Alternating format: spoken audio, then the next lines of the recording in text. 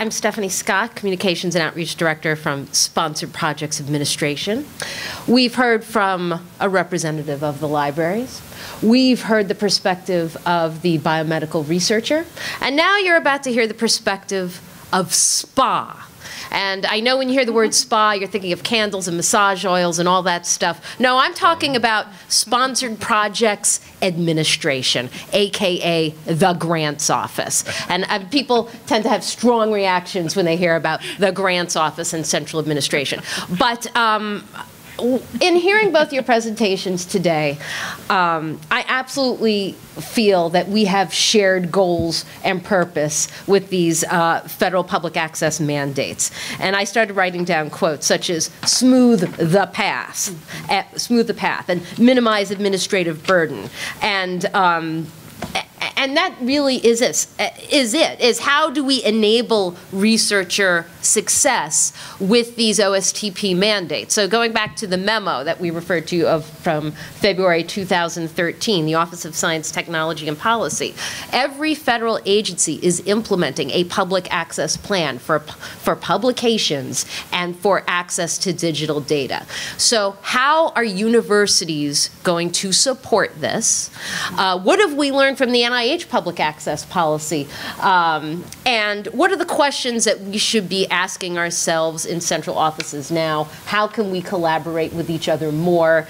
And in particular, well, what I'm going to say is that here at Columbia, we've been keeping our eyes open for each of the federal agencies' rollout of their implementation plans. And we're now at the point where some of these plans are starting to take effect. For example, NSF is about to roll out their plan, and they're beginning a pilot project of their new database to support the public access of publications. And we're having these conversations. So how do we support researchers? How do we ensure compliance? What is the university's role? And how can we encourage compliance as it relates to a researcher's career? So I think another important question is, why is this important to them? How can we communicate this to them? What is the incentive? Incentives, that was the other thing I quoted from you. So let's talk about the key offices here who are involved with discussing these mandates. And let's start talking about the key areas and the questions that we should be asking ourselves. First, let's talk about my office, SPA. So when you think about SPA, and I talked about the candles and I talked about the oils, really we're operational in nature. So we're a pre-award office with sometimes post-award responsibilities. We review proposals for compliance. We are a service-oriented department, and our mission is to provide exceptional service. However, we don't have the expertise in dealing with publishers. We don't necessarily understand ourselves always the benefits of open access and public access. I can tell you, working in SPA, I feel that there are times when I feel like I need to be better educated in the benefits of open access so I can communicate it to faculty as it relates to compliance. And so I'm going to talk a little bit more about that in the working collaboratively together to ensure compliance and to also promote open access. And so, of course, we've heard from scholarly communication programs, libraries, data management.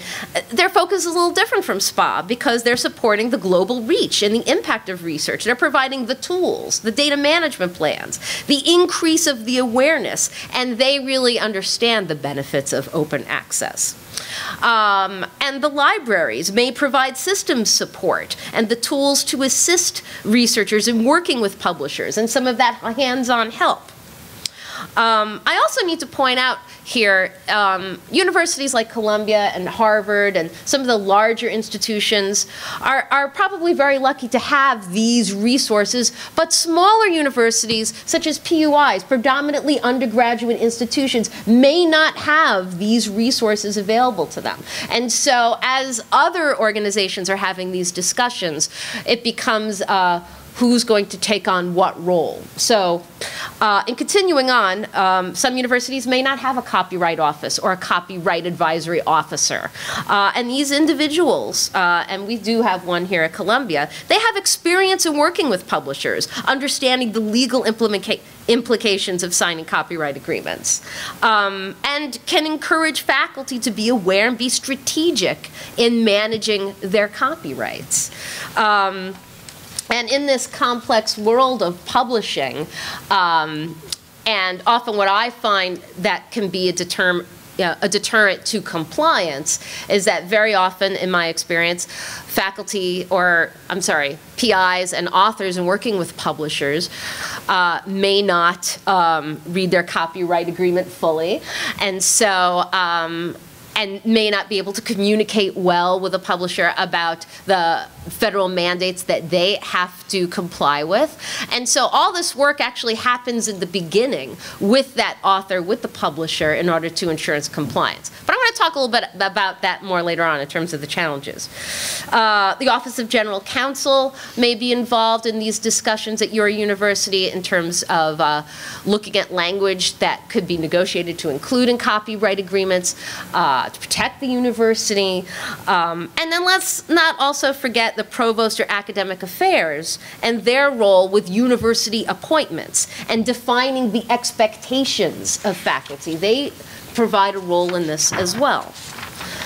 Let's also not forget information technology. They may need to come to the table, especially when it comes to data security policies, personally identifiable information, HIPAA requirements, and defining certain costs and central support that may be needed for supporting data management in proposals.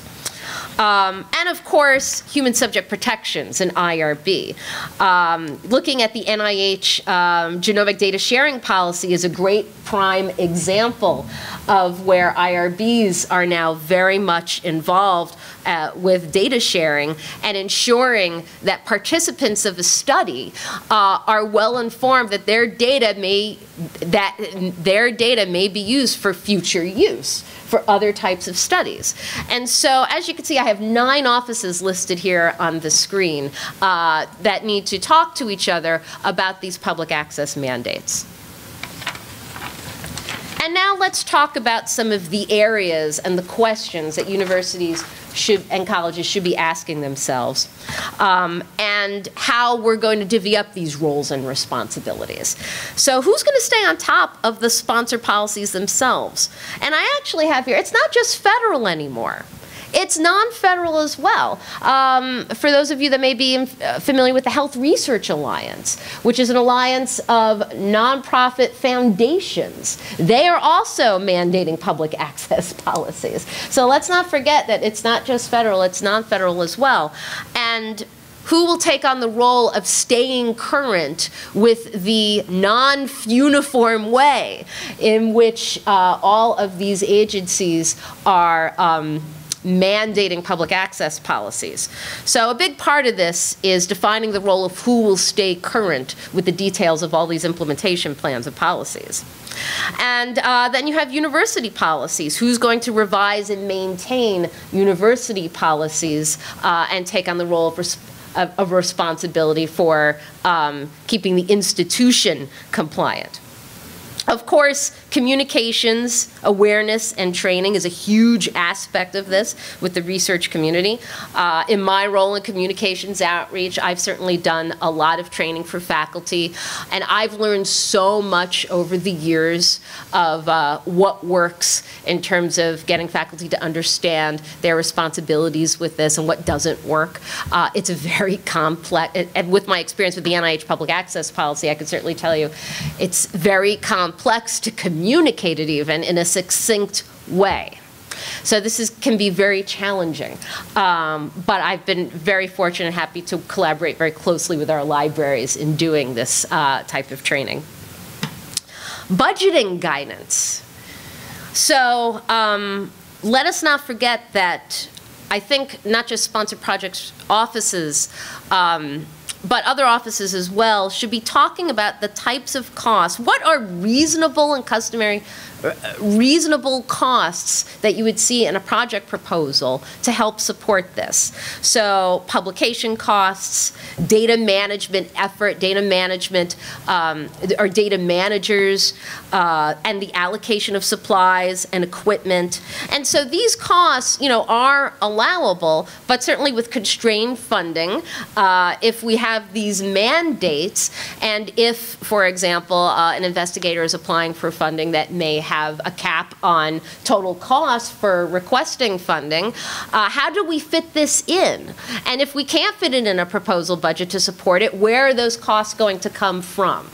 So this is something else that we're talking about, as well as trying to come up with some centralized resources where we're talking with IT and talking with our data management experts about what these costs actually are, and so that folks like me in a SPA office can communicate it and look at it when we're reviewing proposals to see what is reasonable. I know that in the very beginning we talked about data management plans, knowing where those resources are and that they exist are extremely important. And I know that in my office, we communicate all the time with faculty and departments to point them to our libraries that have wonderful templates and guidance and the expertise to help develop these plans. But it also really comes up right up front as a faculty is developing their proposal. How do we get the word out to them that these resources are available? What are the first stopgap measures before they even come to us to submit a proposal that these resources are out there? Data sharing, of course, repositories, security, I mentioned that before, human subjects consent for future use. These are the other discussion points as we're moving forward. And monitoring and compliance. Some central offices and universities that I've talked to, libraries have taken on part of a role to look at data, for example, with the NIH public access policy, to look at non-compliant publications and reach out to faculty. It's not always the library. Sometimes sponsored projects offices have been involved with this. And then sometimes faculty are on their own to stay on top and be responsible for where their publications are in the compliance process. System support. So as each of the federal agencies are rolling out their plans, as I said, they're not uniform. We have NIH that has PubMed Central. We have now NSF and the Department of Energy working together on what's known as PAGES, or the Public Access Repository. And so new systems are going to be popping up. Some are going to contract with NIH. And who's going to be the subject matter experts in learning all these systems centrally? Who's going to provide hands-on training and do troubleshooting, developing training materials in learning these systems, ORCID IDs, and communicating that to faculty to help them get registered, even though it's a simple process. So essentially, we're talking now also about system support. And I've done a little bit of this, and our library certainly does a bit of this as well, where we have shared responsibilities. But again, universities need to talk amongst themselves and kind of figure out what role we play with that. And as you can imagine, with the NIH, again, public access policy, they have MyNCBI, they have the NIH manuscript system. We've got PubMed and PubMed Central and differentiating what those two things are. We now have Science CV, which is another system that's pulling in publications to help create investigators' biosketches. So systems are becoming more and more complex. And this is one of my favorite bullets, actually, which is communications and communicating with publishers. Negotiating copyright agreements and communicating sponsor requirements to a publisher. Right now, PIs and authors communicate directly with them. They may not know exactly how to communicate to them to negotiate an appropriate copyright agreement to meet these mandates. So it's very complex in terms of giving faculty the appropriate tools and I think the ammunition to work with publishers. And then in terms of support, correcting noncompliance, which is something that I have been very involved with. Troubleshooting, assistance, providing education. When we get to a noncompliant publication, for example, and again, my experience with the NIH public access policy, it's already too late because and let's not forget that with the NIH public access policy, if you have non-compliant publications, they will withhold and delay your future funding until the publications get fixed.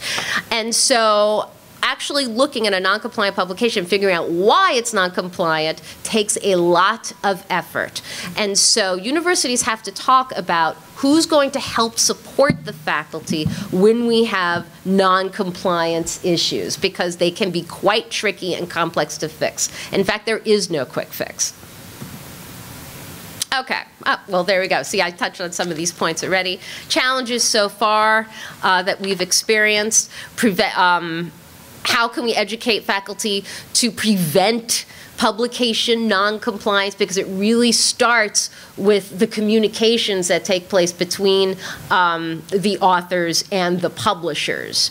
If those talks don't happen right up front in terms of a sponsor's requirements and ensuring that the appropriate checks are boxed off in a copyright agreement, then you could get potential non-compliance down the road. And increasing pressure to sign copyright agreements without reading fully what it says.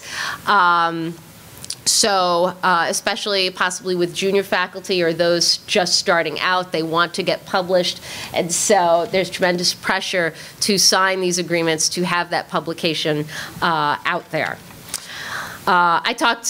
Here's another issue in terms of communications, is that so much responsibility has been put on the PI to comply. They're also responsible for communicating with all potential authors on a grant.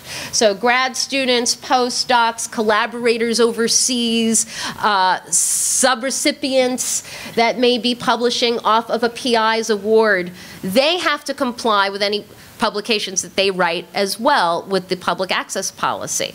But they may forget, or they may not be aware that they have these compliance obligations, and it winds up being the PI's responsibility to communicate with all potential authors. But again, that's not necessarily their first priority with their research. Publication management, the lack of ability to delegate the management and the administrative aspects of this has been quite a challenge. I think it's difficult to have administrators be able to manage and associate, okay, these publications are related to these particular awards, because they're not the scientists and they're not necessarily familiar with the outputs of a particular grant. And so that has been a challenge, so that, again, there's more responsibility on a principal investigator to comply, because it's very difficult to delegate the administrative aspects of that to other folks. And then finally, when you have these really large institutional training grants and multi-project grants, it could certainly get very hairy in terms of keeping track of compliance. And I know I'm talking a lot about publications because that's where I've learned where a lot of the challenges are, as opposed to data sharing and data management. But I think there's also still so much offices like us in SPA that we are still learning concerning the challenges of data sharing and data management.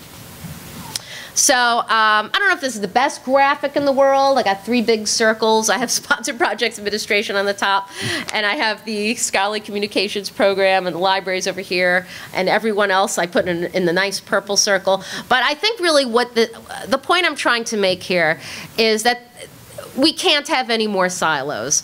These public access mandates are so complex.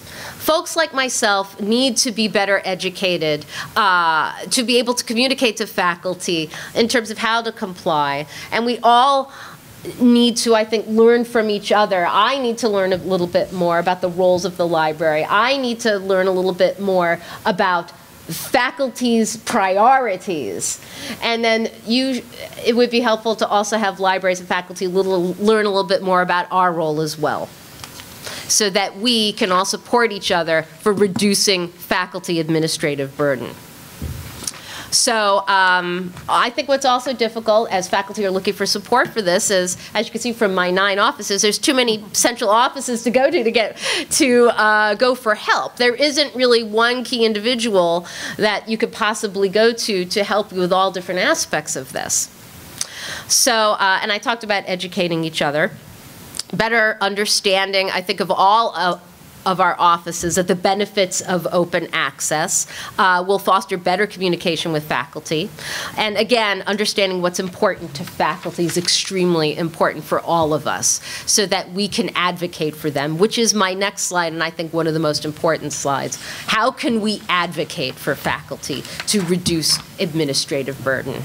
And so there are several professional organizations, and I want to talk just briefly about them. And I know the libraries also has professional organizations, and maybe this is the time where the chocolate needs to meet the peanut butter, and we could work closely with each other to help advocate for our faculty. So there's the Federal Demonstration Partnership. Just to give you a little bit about the Federal Demonstration Partnership. It is a cooperative initiative consisting of 10 federal agencies, and I believe we have over 160 institutional institutions that are involved in the Federal Demonstration Partnership. This is where federal agencies and universities roll up their sleeves and they talk about how can we reduce administrative burden associated with federal research grants and contracts. And in 2012, the FDP conducted a survey of principal investigators of federally funded projects to determine the impact of federal regulations and requirements on the research process. And so they had over 13,000 PIs respond to this survey. They had a 26% response rate. This survey, the results of the survey, it's very interesting. You could go to thefdp.org. It is all there, the executive summary as well as the full report. And here's the key, and I'm quoting here from the executive summary. PIs reported that almost half of their available research time for federal projects had to be allocated to project-related requirements instead of the content of their research projects. PIs estimated an average of 42% of their research time associated with federally funded projects was spent on meeting requirements rather than conducting active research. Okay, this is very important, 42%.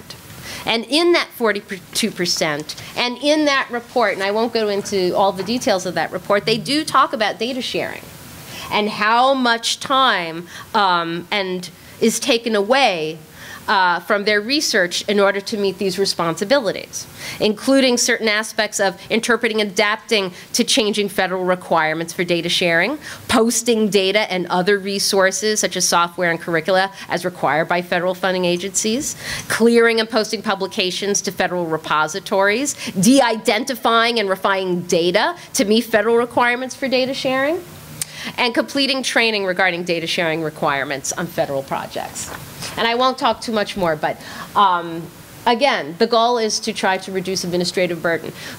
Partnerships like the Federal Demonstration Partnership is a great way to bring awareness, to work with federal agencies in terms of possibly coming up with a demonstration pilot to collect more qualitative and quantitative data and the amount of time it may take to meet some of these federal mandates. And so I think now is the time to start working with some of our federal partners and collecting some of this information to do whatever we can to reduce the amount of systems available or the lack of uniformity so that we could better support researchers and have them conduct more research, spend more time doing research. I also throw the other organizations up, such as the Council on Governmental Relations, NCURA, and SRA, the Society of Research Administrators International, which are also open forums for us to discuss these issues together. So finally, I'll just leave off. This is the time for colleges and universities to form a central work group or task force, talk about blended roles and key individuals who are going to share responsibilities and become aware of these different issues, train faculty jointly, do whatever we can to develop comprehensive but simple resources to help support faculty, and let us all advocate together. So I leave that as my final words, and I want to thank you very much.